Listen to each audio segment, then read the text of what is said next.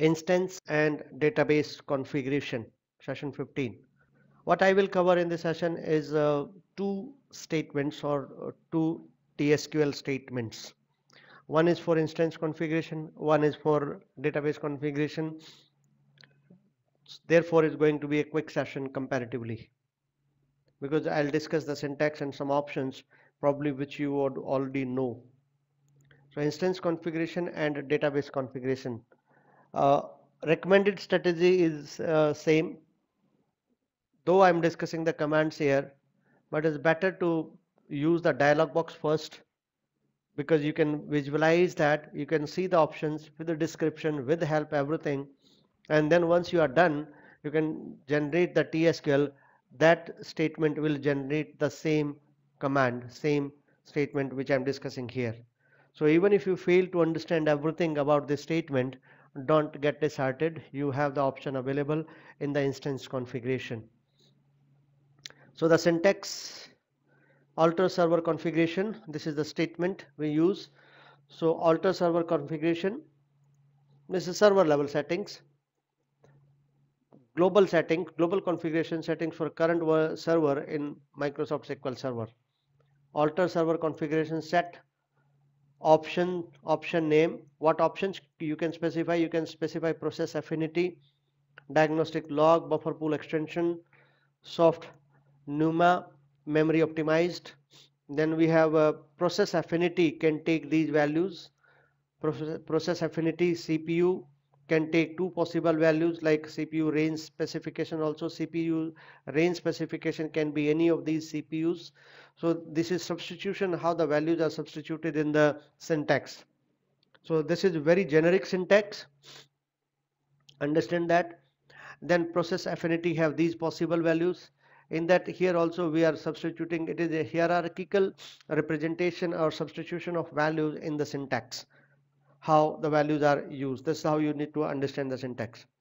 Similarly, diagnostic log, the possible value for diagnostic logs are on or off or path, max size, max files, or default. Then similarly, buffer pool extensions, the possible values. And then we have memory optimized. These are possible. Similarly, size specification, size can be in KB, MB, or GB. This appears complex when you start using for specific configuration parameter because you never execute the statement with all possible configuration in one go. You work with one or two configuration at a time generally because you go into steps.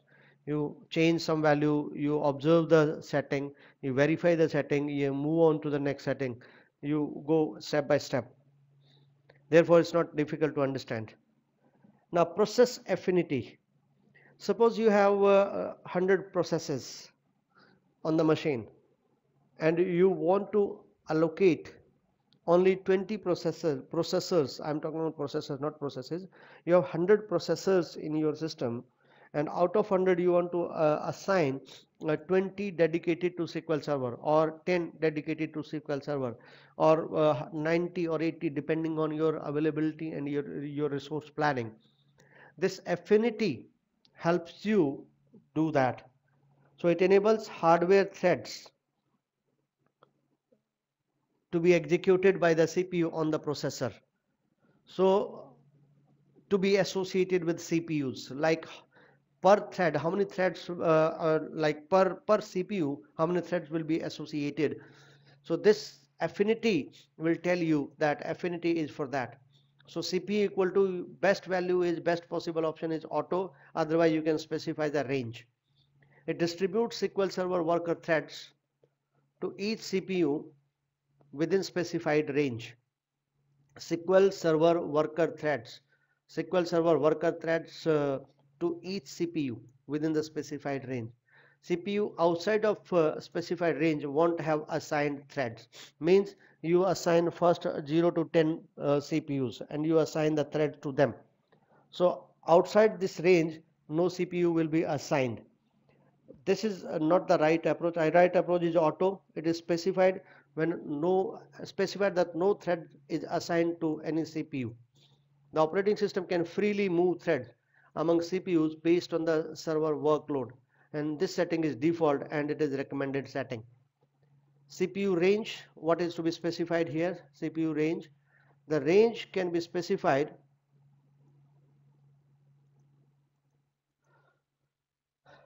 the CPU range or CPUs to assign threads to.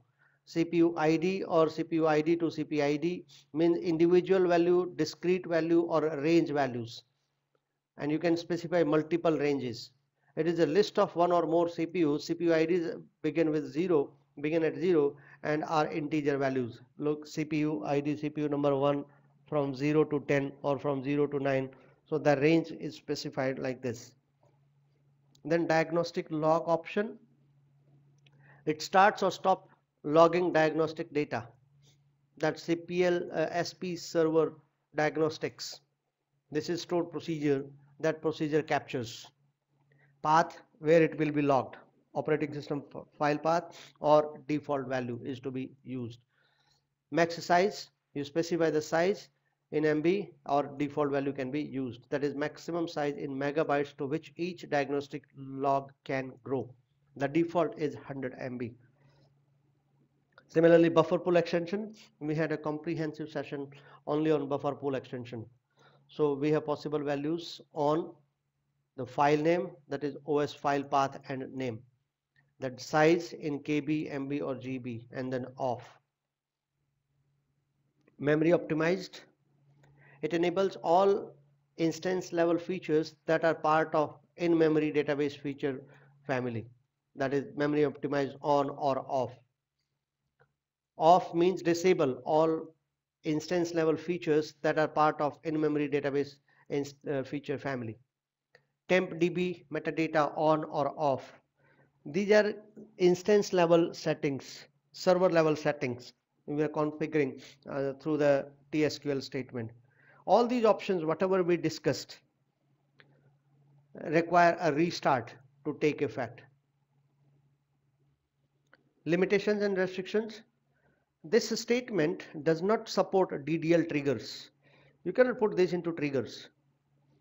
Alter settings permission is required for process affinity option, and alter settings and view server state permissions for the diagnostic log and failover cluster property options. Control server permission for HADR cluster context option and alter server state permission for buffer pool extension option. Some special permissions needs to be granted to the user who is changing these permissions, who is using server level configuration, quite natural. Example, this is what I was trying to convey, team, that you never use the whole statement with a whole bunch of options in one go. You do one session at a time, one parameter at a time, one configuration at a time. Alter server configuration, for example, set diagnostic log on.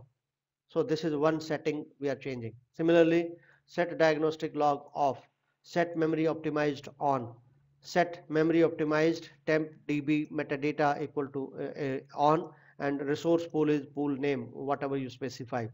So these are a few examples for changing the configuration parameters for the server.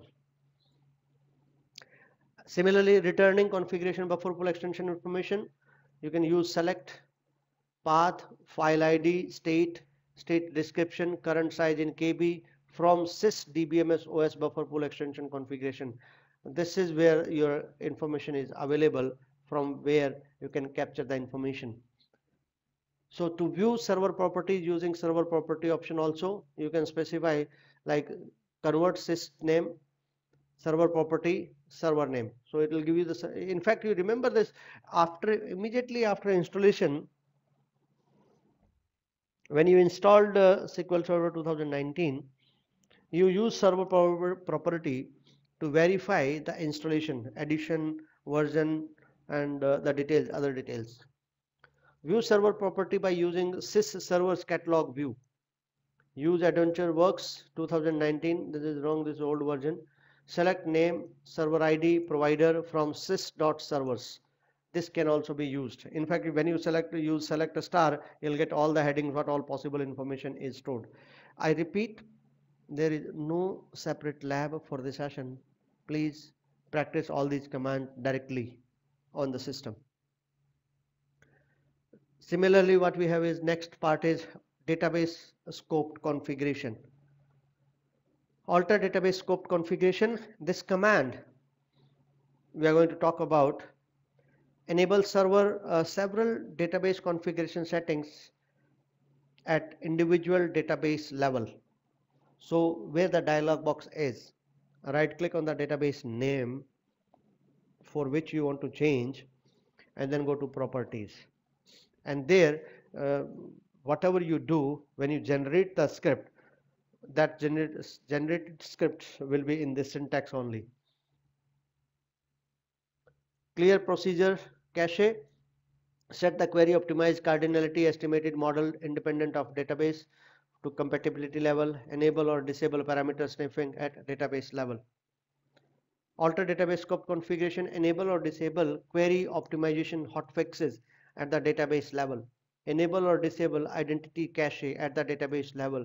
Enable or disable collection of execution status for natively compiled TSQL model. So, quite simple. I'm referring to the same dialog box where you have check boxes, true, false, enable, disable the values.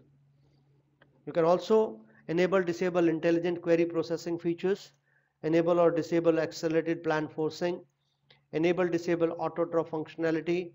It's better you see them directly, and for which you are already aware of the dialog box and you verify all these features. However, the syntax, the TSQL statement for the same is when you generate SQL is alter database scoped configuration for secondary set options. What all set options are possible? These are the set options possible. Clear procedure cache, plan handle, and set options. So set options are these: max, DOP value, primary, legacy cardinality estimate, on off. So these are possible parameters. There's a lot of them actually, and these are coming from directly from the dialog box which I'm referring to. What permissions you require? It requires alter any database scoped configuration on the database. This permission can be granted by user with control permission on a database. General remark: database scoped configuration settings will be carried over the database, which means that when a given database is restored or attached, the existing configuration settings remain.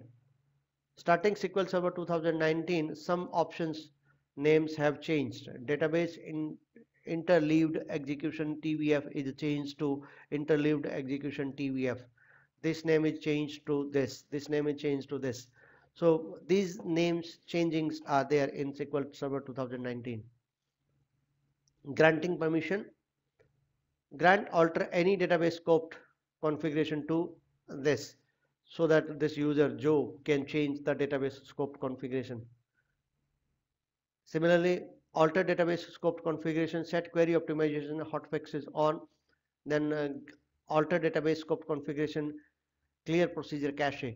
These are simple examples of database scoped configuration parameters. Thank you so much. Let's continue with the demo. I'm starting the management studio now. Yes, team. So first let's look at the instance level settings. I was talking about these settings. First, general categories of settings.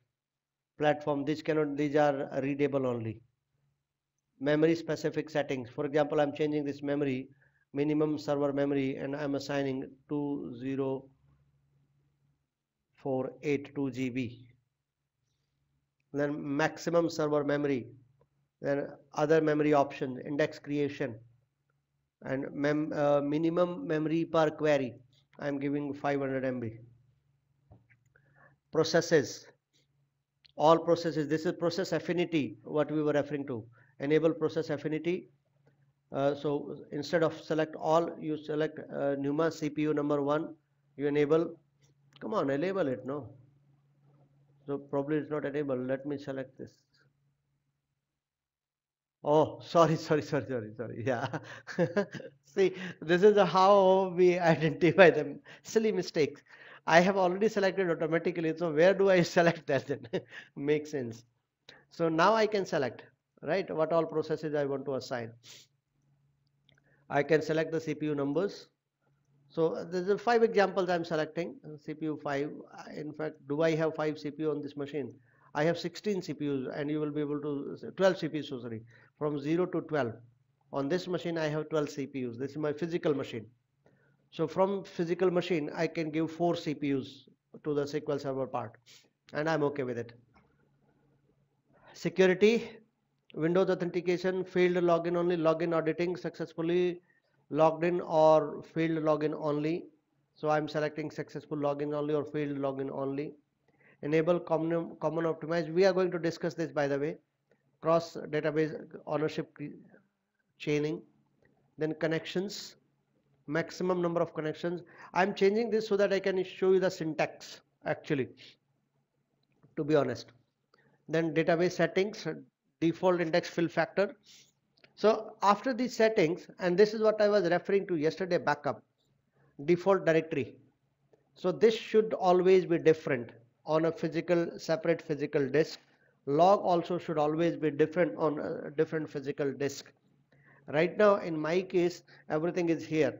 Data, log and backup all are going to same directory, except the backup is in the backup directory. A slight difference here, but they are on the same physical disk ultimately, which is never recommended.